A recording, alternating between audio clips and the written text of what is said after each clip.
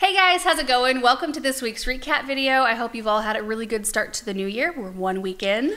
Yeah, it's going to be a good year. I think so. I'm really looking forward to getting out and planting. We're probably all in the same boat. We've got that pent up winter energy and we want to just like, Christmas is done. Yeah. So we want to get out. Wait, is it done? Have we gone past Epiphany Sunday yet? Have we? I don't think we have.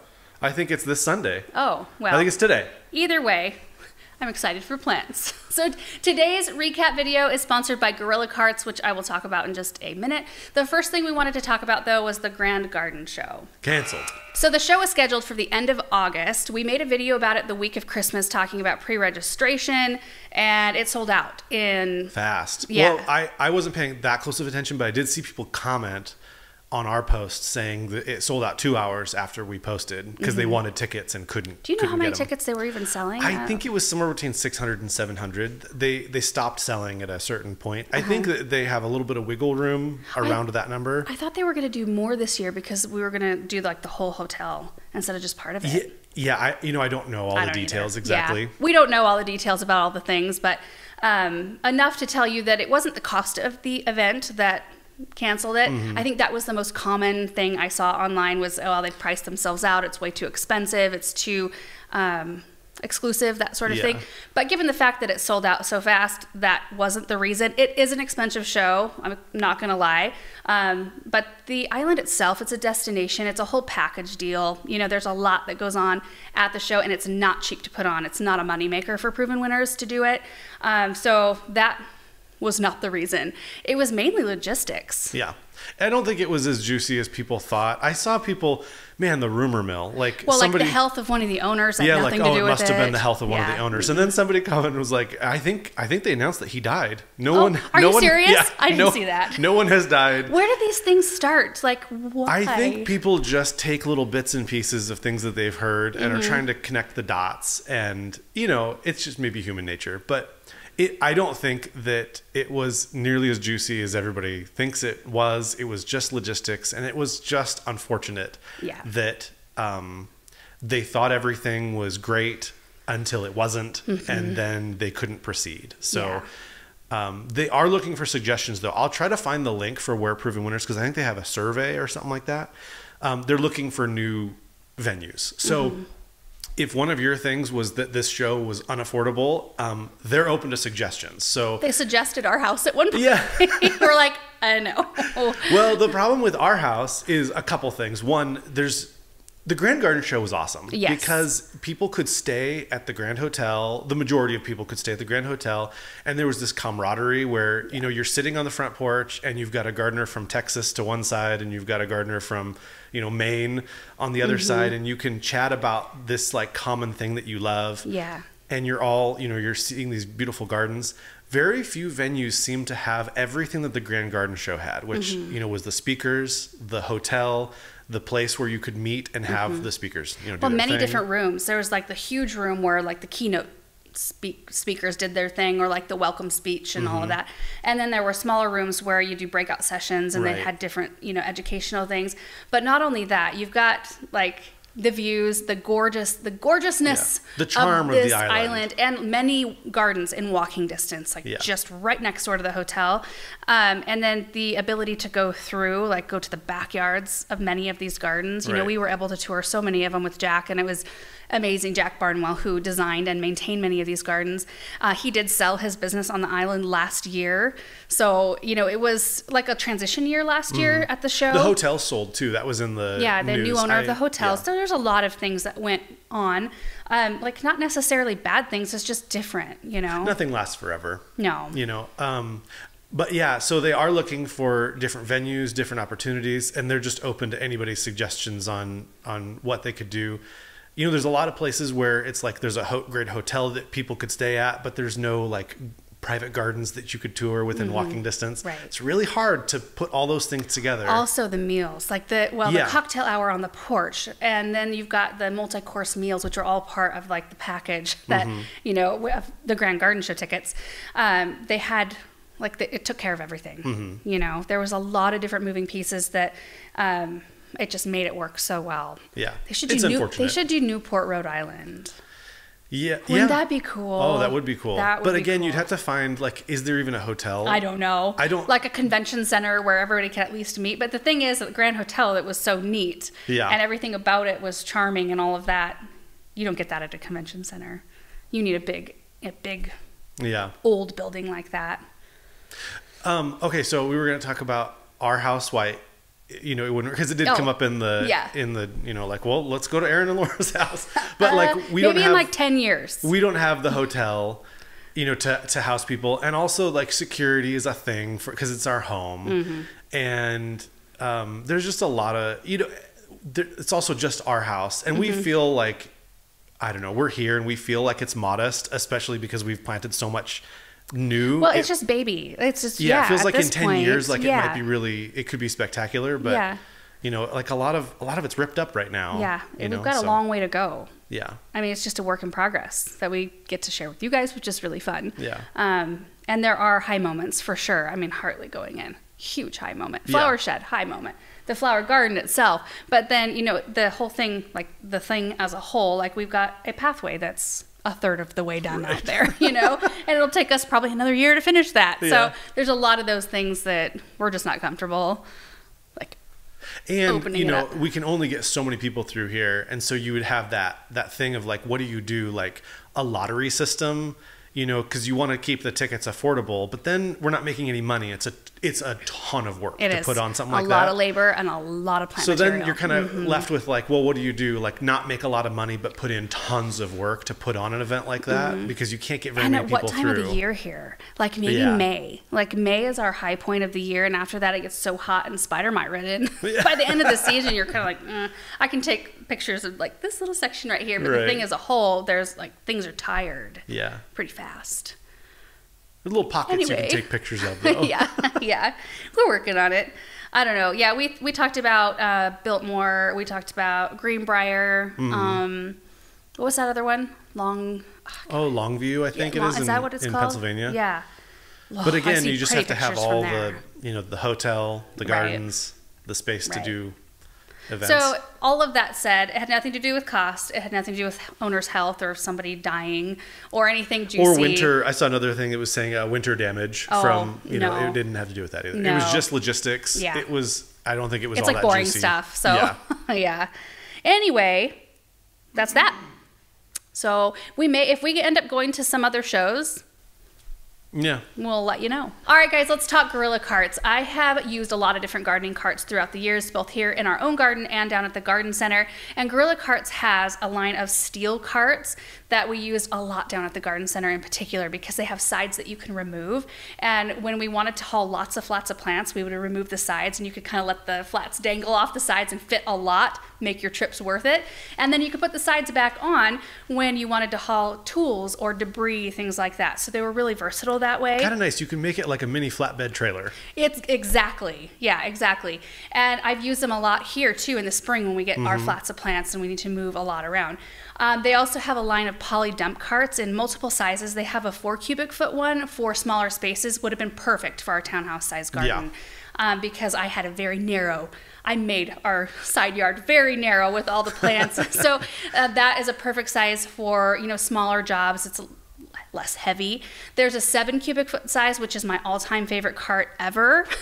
It hauls a lot, I feel like, for how light it still is. It can handle 1,200? It can handle up to 1,200 pounds. But the good thing about all these carts, a lot of them can handle a lot of weight. But if I loaded that cart up with 1,200 pounds, there's no way I could pull it physically. But every single one of the carts has the ability to hook it up to an ATV, a gator, lawn tractor. We've showed it in a video in the past how easy it is to do that. But the poly dump carts, my favorite feature on those, well, there's 2. They have big wheels. All of them have big wheels. We have a lot of gravel here, so it's nice that you can pull them around easily. But those poly dump carts have the dump feature where you pull the lever or the handle in the front of the cart and the whole thing lifts and dumps your debris easily without you having to physically, you know, get it back out of the cart. And Gorilla Carts has been gracious enough to let us give 2 of these carts away to 2 of you guys. So go to gorillamade.com, look at the list of carts that they have available, and then comment below this video on which model you would like to receive. And we will pick winners and probably announce it next recap video. Yeah. be wary of scams. So Yes. if somebody responds and says you won something, you need to be able to click on the link, click on the channel, and it takes you to our channel. If it takes you to some other page that's, just because it has Laura's face doesn't mean... It'll look legit. It might even say our name with my picture, but if you click on our channel, it'll take you to our channel with all of our videos down below. Yeah. If it's a scammer, there won't be our videos down below in that area. So yeah, be aware of that. Such a pain. Yeah. I'm guessing. Also, it's the G7 or smaller. I think the 10 is kind of hard to ship. Yeah, they do have a giant one, which is handy for large spaces. It holds 1,500 pounds, but that's a pretty big They even cart. have bigger steel ones than that. Like they're like almost like full on trailer size. They also have, you guys, hose reels. They have, or hose carts. They've got ladders, which we've done a whole ladder video before. And we use them all the time. And they've got wheelbarrows. So lots of different things to look at. So thank you, Gorilla Carts, for sponsoring today's video. So let's jump into the videos from this last week. You guys don't know it, but we've been in here for a really, really long time. Took us like an hour to get to this point. So first video was the 2022 highlights, a look back at an amazing year. It's always fun to sit and look back at those things because you're like, oh yeah, we did get a lot done. Because sometimes you don't feel that way. You kind of get bogged down by other things, and that was just fun. Loved it. So Ed Shell said, so keeping the Hartley floor clean, maybe try a small electric leaf blower, get a cheap one, and they don't have the power that the good one or a gas-powered one would have. The only problem with a blower inside is that you're just blowing your dust to another location. It's not actually cleaning it up. Trust me, I have experience in this area. I've tried it. Oh my gosh, not in the Hartley, but down at Andrews, they have this huge Quonset building where we store a bunch of different store props and like pallets of soil and stuff, and it's huge. I don't know, how big do you think that is? It's massive. It's probably like... it feels massive to me. Yeah. Well, I don't know, like 75 by 50 or something like that. Unheated, or unheated and not air conditioned, and it's a metal shell. So I decided one summer day, it was over 100 degrees, that I was going to clean that Quonset out. Because, dog days, you're looking for things to do. So I took a blower to the back of that Quonset. There's a door way in the front. And I just tried to blow out all the crap that was in there. Such a bad idea. My face was it was brown from dirt and just like grit in my teeth. And my parents took one look at me when I got out of there. And Monica helped me that day. And they were like, you guys can just go home. Go home and take a shower. You can't help. You can't like represent our business right now. Anyway, I mean, I would love for it to be that easy, but it's not. Elle said, couldn't those boxwoods be transplanted? I think that's in reference to the circle hedge. Oh, yeah. We talked about doing that. We tried. To do the circle ones? The circle. Oh, we tried to see if anybody wanted to try to transplant them. We didn't really have a space we wanted to move them to. They're so old and established. And so, like, once you actually spread them out and look inside, there was only, like, this much green, in there. And the rest of it was just woody branches. So if you separated the configuration that they were, it would be really hard to rebound that plant and make it look good. I don't know if it actually would have been worth the money for somebody because you couldn't do it by hand. And if you did do it by hand, it would take way too long. You could just buy new boxwoods again. Yeah. I just don't think it's worth anybody's effort, really. And that's why nobody really took us up on the offer. Yeah. I put it on Facebook seeing if anybody wanted to try. We had one person who was considering mildly interested. Yeah. Hey, Melissa said, I'd like to see a video on limbing up trees, do's and don'ts. I haven't really been able to find too much on that. Is it ever too early or too late to start, or have they done one already? That's your department, Aaron. Well, I don't really know. I just go out there and just trim stuff up. I don't really know that there are a lot of do's and don'ts. I think you don't want to take off too much at one time. Like it's 20%. Yeah. And also like taking big things off. If it's already a huge established tree, I would probably call a tree service or an arborist, somebody who makes sure, like our tree service that we use is super knowledgeable. So I'm really thankful for that. And I don't know that all of them are. So you want to get recommendations from somebody who's used a tree service in your area, or get a recommendation from your local garden center. Somebody who knows about trees, who can come and do the proper job, because the last thing you want to do on a big tree is mess something up. For smaller trees, I mean, just take after them a little bit at a time, and that's what we do. Even in the middle of the season, if we have a branch, kind of cruising down, we take care of it. Or cruising toward the inside of the tree, things like that. Those are kind of obvious things that you can take care of. And dormant, we'll do some trimming here when they're dormant still, and I think that's a good time to do it, like early spring. I will say, I've watched our local tree company, you know, prune trees, and they go hard. They're severe. They are pretty severe. Like, you look at the tree and you're like, ah. Remember, he was like, I think I made Laura mad with the tree. And they did make your mom mad when they did the locust. It was years ago. It was maybe like close to 10 years at this point. They took so much out. But you know what? It needed it. I know, and it did. now it's a beautiful tree. It is. And she's like, I'm glad they did that now. It was the mulberry tree up front. It had the rot in it. And he took so much out, and I wasn't mad. I was just shocked. Yeah. I'm like, oh, the tree. And it looks great now. And I think he just said, this tree is not going to last forever. It's got rot all over in it, but I think I just bought you several more years. Yeah. So, it's nice to have somebody who knows what they're doing, because I wouldn't have gone and taken that much out. I would have been too afraid. Well, I mean, on a big tree, it's like big chainsaws. I mean, you know, he's climbing up in the middle of the tree, and they've got the boom and everything. Yeah, proper equipment and all that. Kimberly said, do you have to worry about your plants breaking dormancy during this warm spell? I don't. We're not getting warm enough here for plants to start breaking dormancy. Tulips sometimes will come up early. Or maybe not tulips, but like... daffs a little bit. I had tulips come up early once, and I think we just covered them with a little bit more mulch. Everything was fine. I think that year the stems were a little bit shorter than normal. We've had little issues with that because we've had too much warmth and not enough moisture some of our winters. We're getting a lot this year, though. A lot of moisture, A lot of moisture, which is awesome. I think we've got like 5 days of rain in the forecast right now, which is fantastic. I'm just really that hoping means snow in the mountains. Yeah, snow in the mountains. Peyton said, we absolutely love watching your family videos, antiquing recipes, etc. Have you considered making a channel for vlogs? Considering you record a ton of the gardening, I suppose this would be dividing up the footage half educational, half home life, and upload just gardening to Garden Answer. Just a thought. I haven't thought about that, actually. I have. Have and you? Here's my thought, is that if we're not going to post like double content. So we don't have enough time to where like if you go to Boise and go shopping with your mom, say, that means that we're not going to make another video home, you know, about gardening. So, and we don't clickbait.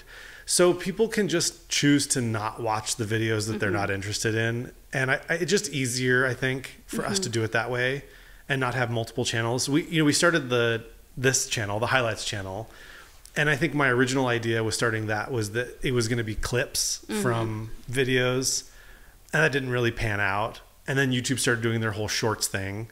But, you know, that's in a vertical format, which we never really have jumped on board with. It's hard, you guys, when we post as many videos as we do, it leaves very little time to cultivate other things. Yeah. Like to think about filming vertical stuff. I'm like, I don't know when we would have time to do that. Like you have to pick one. Right. You have to pick a platform to try to cultivate, I think. Unless you've got a massive team or multiple people working on filming stuff. And we don't have that. So you kind of just have to pick and choose what works and what fits your schedule and your life, and then just kind of go with it. Yeah. And we kind of have gone all in on YouTube. So like, we're probably missing out, you know, on like the TikTok and... I don't really feel like we're missing out. I feel like everything is just wonderful. Yeah. You know, I mean, growth is great. Like big growth on new platforms is great, but I don't know. Yeah. I think there's too much chase involved too. Like, yeah, I don't want my life to be continuing to chase things. Right. I don't like that feeling. Sure. So I'm happy with how it is. Deborah said, do you take all the Christmas lights off, everything in the spring? We take them off as soon as the weather's nice. In fact, Paul and Bethany have made a huge dent in the lights already. We will wait until it's like the roof is good and dry before taking them off the house. There's still like patches of ice on the north side of the house. So and I don't know what Paul's plan is. We're going to need to rent another lift to take off lights up high. Yeah. I don't know what his plan, but you can do that at any anytime. point. I mean, like... The forecast is showing in the high 40s. That's great weather to take. A lot of rain, though. Right. So you want to wait till it's like kind of a dry day. But they'll be off here pretty quick, I imagine. The sun's out today, which is so nice. Martha said, once you get water to the pasture property, how about using part of that land for a horse barn and a horse or two? I've thought about it a lot. I've looked at lots of different barns. We would probably build one much the same as what we have here-ish, like 3 bays. One bay would be stalls, inside, outside stalls, and then we'd have storage and stuff in the other 2, which we desperately could use. That feels like a long ways off. Oh yeah. I mean, it's like something. It's fun to dream, though. Yeah, it's fun. It's fun to talk about and something that we would like to do, but man, I just don't see doing that in the near like in the next couple years. No. But you know what? Maybe that's okay. Like if we did it in, 10 years, Samantha would be 12. Well, I don't know. I mean, maybe Benjamin would be into horses too. Maybe. He'd be 15. Mm-hmm. He hasn't seemed as interested as Samantha has in animals. Right. Mm-hmm. That is kind of why I wasn't really thinking that way. But, kids can change their interests. Yeah, they sure can. Quickly switch. Tara said, if you ever moved, would you take the Hartley with you? So they did say, the crew said when they came in that they have moved some Hartleys because the Hartley portion is just the stuff from the brick up. So the metal and the glass, that's the Hartley portion of the Hartley. Plus all the plans, the engineered plans and all of that. Help you with engineering it. But everything else is done by local contractors. So, I mean, it's possible. I can't imagine a situation where you would move a Hartley unless you were like bulldozing your property. Sure, because like if you were selling it and somebody came to look at it, I would think that they would want that. I would. Yeah, and like who would want the foundation of a greenhouse without the top part of it? Yeah. So right. If we found out that like our property was being taken over by eminent domain and a freeway was going right through, like maybe. Yeah. Yeah. Next video was Hyacinth update, starting Lisianthus seeds and potting house plants. So I gave you an update on the hyacinths in the Hartley cold frames. We started 6 flats of Lisianthus seeds and I potted up 2 houseplants here in the studio. Heather said, I love your enthusiasm. Some questions for you. 1, could you elaborate and explain the benefits of adding stones or moss as top dressing for plants? I noticed that your mother had stones on some of her plants. Purely aesthetic, honestly. It's just to cover the soil. I mean, it helps a little bit with moisture loss, I guess, but not enough to make it worth putting it on for that reason alone. It's mostly just to cover the soil so it looks pretty. 2, it's obviously cold. Why don't you wear boots? Although I love those shoes. I just am not. Because your feet are hot. Yeah, like right now I'm bare feet. I'm barefoot back here. I wore slippers out here, and then I kick them off, and I get so hot too. Sometimes, like earlier today, I went and just stood barefoot outside on the concrete, like. 38 degrees outside. Yeah. So the Vans, though, I have noticed that like my feet have been hurting a little bit more. I'm like, I'm gonna have to wear sensible shoes. I'm gonna have to start thinking about possibly wearing something different because maybe the support, I need more support. But for now, we're rocking the Vans. We're gonna rock them as long as we can without wrecking my feet. So far so good. But Rebecca said, although you probably won't see this, where do you get the seed starting trays that you're using for the Lisianthus? I get those from Gardener Supply. They're there. They are there. What do they call them? There's like a name. Oh, Growies Seed Starter Kit. Self-watering reservoirs. I have had to pop the tops or the seed trays off the reservoir, and I've got them kind of cockeyed on the tray so that they're not sitting in the water. Lisianthus, you want to be very careful not to over-water them. So those are really one of the only ones that I really watch and do that on occasion so that they're not sitting there in water. Most all of my other stuff do great in them. Tammy said, do you need vermiculite when winter sowing? No. I don't think I used vermiculite at all when I winter sowed. I thought you did. Did I? It's not a bad thing to use vermiculite at any point, and I use it on most all of my seed starting trays. I didn't use it on my lettuce that I have going in the greenhouse because I didn't have any on hand at the moment. But it helps with damping off. It helps with algae. It just helps retain moisture level at that kind of surface level. So I might have used it winter sowing. I'm not sure. I'm not sure that I'm doing any winter sowing this year. I've done it the last several years, and I kind of just like I'm not feeling it this year. I was thinking about that. I feel like if you don't do it, we should still make a video like showing, because we have so many new followers every year. Mm-hmm.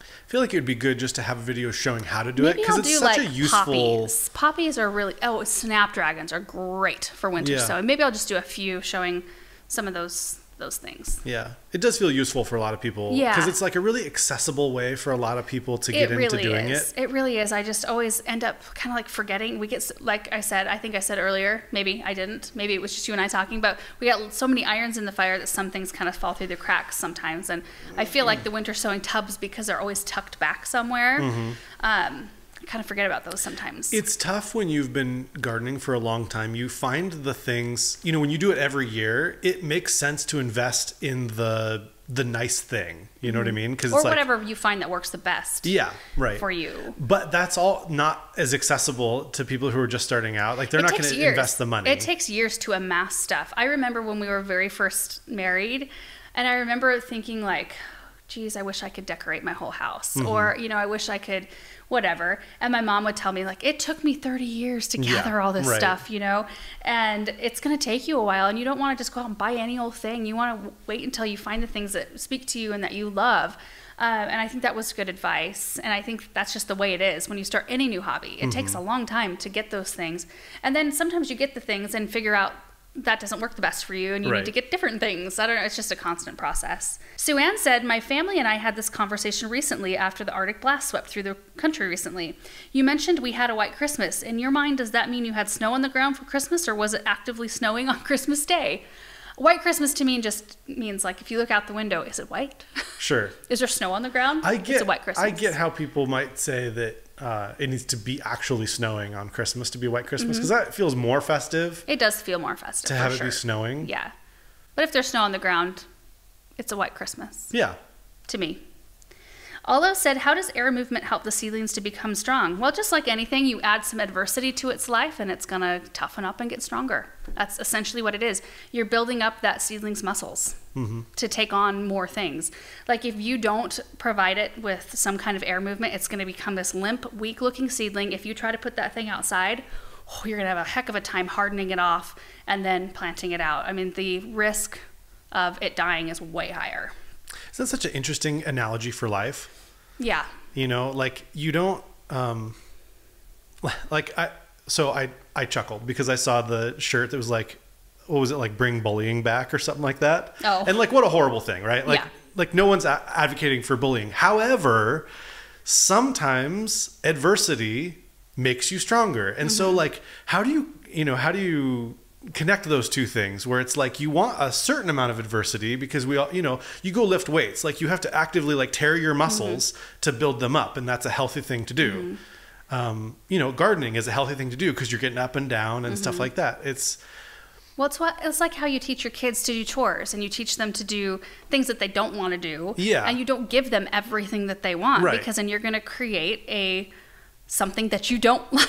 Because what you want, like what your child wants, is maybe to like just sit and watch TV all day or play games all day. That's not good for them. That's not healthy, yeah. Right? But it's like the thing that feels good or at is the easiest path. But it's not going to create the best path for their life. Yeah, but it gets really hard when you're talking about things like bullying, where, you know, nobody's saying that there should be more bullying. However, sometimes, you know, you face adversity in your life and it actually is like a really good growth period for you. Well, I went through public school for part of my schooling. Yeah. And I didn't get bullied, but there was a lot of things. Like you deal with a lot of personalities and a lot of, I don't know, kids that aren't nice to you. Yeah. You know, not everybody's going to like you. And maybe it toughened me up for what we do today. I think maybe what it is that that's true. Yeah. Well, that's the thing. You go through life and like someone will, you know, you'll put a video out online. Someone will say a mean thing at some point. Not everybody likes everybody else. That's just a fact of life. And it will never be, you know, we'll never have a utopia where everyone's nice. Yeah. It's just not possible. I don't know why. Anyway, provide your seedlings some supplemental air movement. Yeah. Make them tough. Oh. Two Blue said, do you have a plan to block the view of your trucks from the Hartley? We have a plan to get the trucks parked in the barn. So this next spring, we were going to do it this last fall, and it just didn't work out, which was great for us in the end, because we were able to get that big blue spruce put in, you know, without, anyway, we're going to have, actually Mike, who did our studio here, he's going to come and build on an overhang that hooks to the back of our barn. It's just going to be like a breezeway kind of thing, just a roof, essentially, that we can drive our gators back behind and park them back here, because currently we're using the barn as gator parking. There are covers and stuff for the gators, but like the one, we have a gator park behind the barn now because it doesn't fit in here, and we have a cover on it, but if we get a hard windstorm, it blows off, or part of it blows off. And it also takes a minute or two to put it on. Yeah. It's not really something that you want to put on multiple times a day. Right. And, you know, we store a lot of things back there. Things last longer if you've got them under cover. So once we get that done, we'll be able to park the cars, or at least one of the cars in the barn. We don't want to block too much of the space, though, in there, because we use that space a lot. Off topic, but I was wondering about Samantha. Is her room ready for her? If yes, how did the transition to her own big girl room go? It went swimmingly. Yeah, like there was no hiccup at all.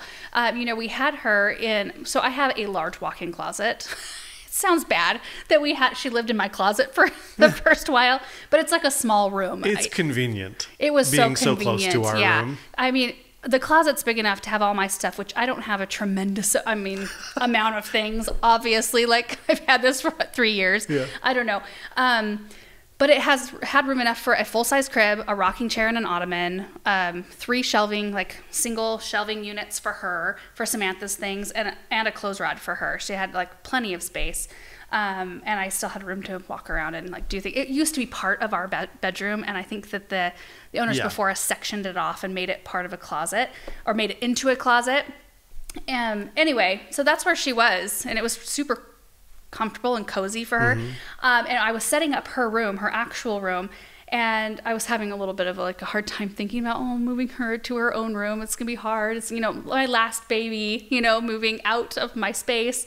And we had a plumber come to replace the faucets in our bathroom because they were so needing to be replaced, and we were having some drainage issues in there and leaking, and so he needed to be in our bathroom, which butts right up to my closet wall, and he needed to be like sawing things. And Erin was like, she needs to nap somewhere. Maybe we should just take her crib apart, get it up into that room so she can nap.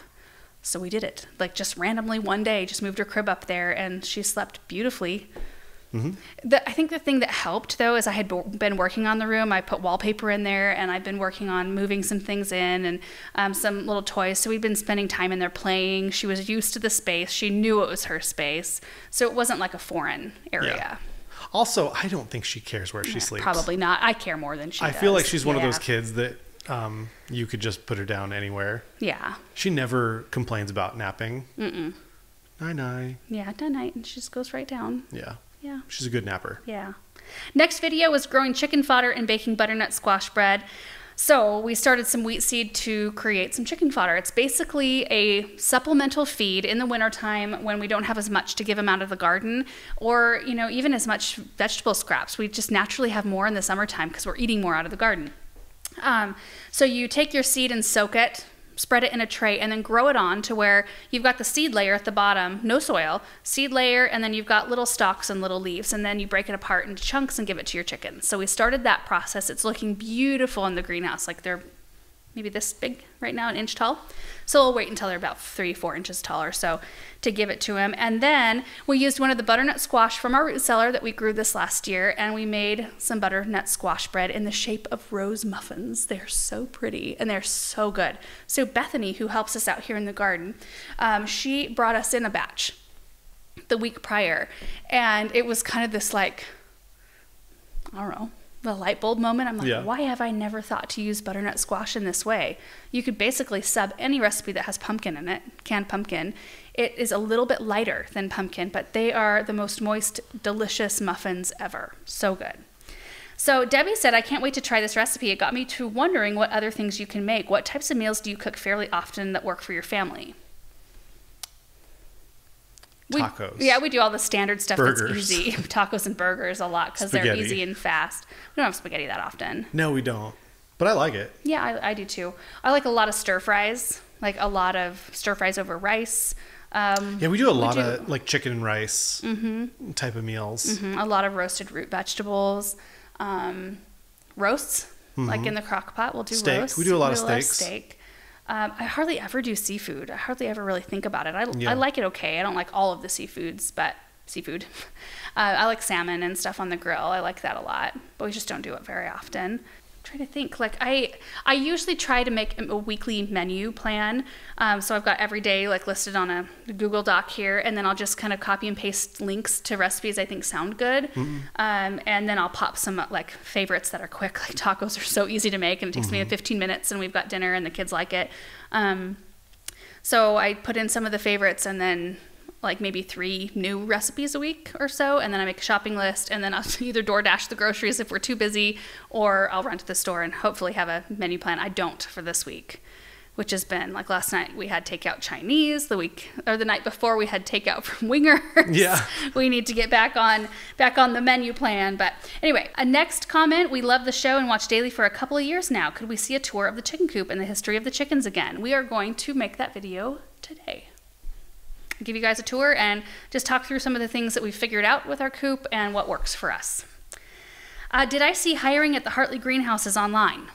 Probably so. Really? I wouldn't be surprised. I talked to somebody over there and they said that they're out. At one time, I think they were out a full year. I think they've closed that gap maybe to like 6 months now, or 9 months. But I wouldn't be surprised if they're looking for people to help build the greenhouses. Renee said, is Samantha seeming a bit ambidextrous? She stirs with her right hand, but was writing with her left. How awesome would that be? And Bethany is a genius to give you such a great and unique way to use up your bumper crop of squash. Yes, she is. Samantha, I think, is primarily right-handed. She primarily writes with her right hand. She favors her right. Yeah, and she has a really good grip. Like, she has the pencil grip really, really down nicely. And Benjamin is right-handed as well. My mom was hoping for left. She hopes all of her grandkids are lefties. Yeah. She's left-handed. Jillian said, thanks for the fun video. What is Jillian? That's my middle name. I don't see that that often. Thanks for the fun video. What is the kind of storage containers you have for your baking ingredients? I was just watching the next suggested video, and your mom seems to have a similar set with pink covers. They're just like Rubbermaid containers from Walmart. They work really well. I went after all those OXO, like the Pop Top ones. I do not like them. I don't think the seals are that great, and their grip, unless you have the ones that have like the little indent, but you can, like for crackers and cereal, but they don't fit a whole box of anything in them. But like if you get any that are any wider, there's no grip on them, and they're so slick that you have to use both hands to get them off the cupboard or off the shelf. And I really wish I would have just gone with the standard Rubbermaid. Easy, the seal is always tight, they're reliable. I've had those for years. Betty said, very sweet video. I'm wondering if these muffins taste similar to pumpkin muffins. Extremely similar, except a little bit lighter in like the squash flavor. The puree was so smooth too, like so smooth, way smoother than pumpkin to me. And then Based Mom said, what time do you wake up and go to bed? Because I feel like you're a vampire that never sleeps. It's a little bit true. Super productive, and I love that you never complain about being tired or doing too much. So I want to be a morning person. I used to be. Remember, I used to get up at like 5 every single morning, but I would go to bed at a more reasonable time. But now I go to bed between midnight and 2, usually, in the morning, and then I'm usually up between 7:30, but oftentimes wake up earlier than that. If I hear like anything on the monitor, I'm a super light sleeper. So there you go. If you start seeing like the eye bags grow and grow, you know why. It has gotten more erratic since we have had kids, because I'm super I'm a nervous person by nature with kids, and like, constantly checking on them. So that has like kind of messed it up a little bit. Okay, last video is clearing out a few annuals in January. The kids and I got outside and just did a little bit of annual cleanup in front of the chicken coop. I didn't want to do too much or remove too many leaves because, pollinators and, protection for our plants. But anything that I know is going to be removed and I'm not messing up any of that business, I'm going to take care of that stuff. And it was really like when I was out in the cut flower garden doing all of the bending and squatting and lifting, I thought, I need to find projects like this to do throughout the winter so I can keep somewhat conditioned enough to pick up in the spring and go. Because oftentimes when you are sitting all winter long, those muscles quickly don't remember what it feels like to be, or to be worked out. So you go out in the spring and start cleaning stuff out, and then you can't move for a couple of days because you're so sore. It's a good sore in a way, but also not good. Brian and Tammy said, will the cat eat the chickens if they had a chance? I don't think so. I think they're so used to each other. The cats just chill there, and Cheddar's gotten in a few times, and he just walks around like he's just checking it out, and the chickens are kind of like... Our cats don't seem to be aggressive anyway. No, they're aggressive with each other. Like, they fight each other all the time. They're just playing, it's like playful fighting. Yeah. Asa said, I questioned to you guys in the comment section, does anyone know where Laura bought the stock seeds she mentioned? Quartet Rainbow Stock. The best. It came from Johnny Seeds. I have a little bit left in my packet. So I'm thinking like I need to grow it and bag the blooms. It is open pollinated. So if I gathered the seed from that, I would get Quartet Rainbow again. So I think I'm going to try that approach with these. I did gather some seed pods the other day when I cleaned those out, and I've got those in here in the studio. I spread them out here on the table and let them dry for a couple days, and then I put them back in the jar, and they're just open, open air around them. The problem with those seeds is that I didn't like bag any, so they were pollinated along with all the other open pollinated stock in that same aisle. So it's likely, you gather the seed, you'll get something different, a different color, a different strain. You might get the Quartet Rainbow again, you never know. I do have a germ test running on our kitchen counter. You put seeds in a damp paper towel, keep them damp, and just see how many of them germinate, just so I can determine how viable those seeds are, because they have been put through quite a bit of moisture. So we'll see what happens. I'm gathering them at the wrong time of the year. You want to do it right at the end of the season when they've dried up, but they haven't been like exposed to a bunch of stuff, a bunch of rain and all of that. So we'll see what happens.